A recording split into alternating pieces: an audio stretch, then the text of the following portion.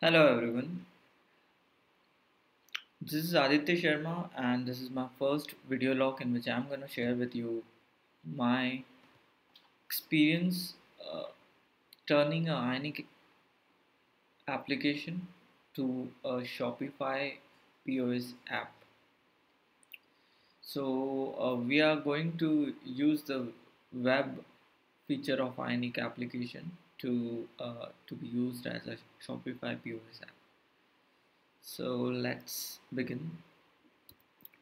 So first of all, I started with understanding what Shopify POS is and how the basic applications are built for that.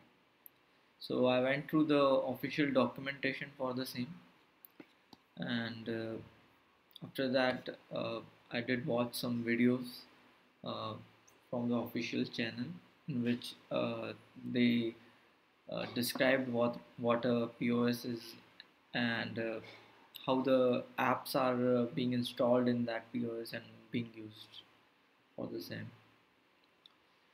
Then I went through some of the blogs regarding how these applications are built, and this this blog is quite interesting by Liz, in which the basic overview of uh, building any app is provided using the Shopify app bridge.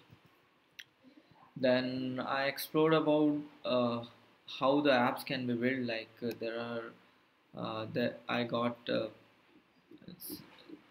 ways like we can use Shopify app bridge to build any application. Other than that, we can also use embedded app SDK, and then there are there is a POS app SDK uh, for various operations available. And finally, I went through some of the tutorials available. To start with, I went through this tutorial by Josh Brown. Uh, as of now, what my understanding is, the POS apps are kind of similar to the Shopify apps.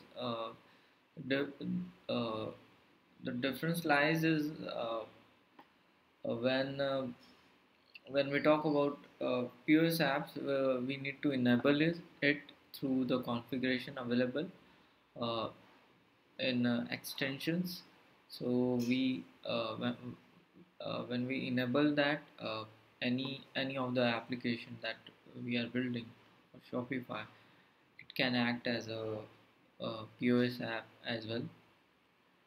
Other than that, they are more of web applications only. So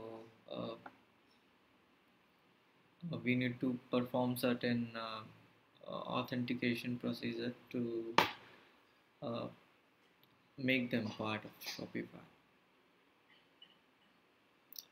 So that was all about today. Uh, Thank you.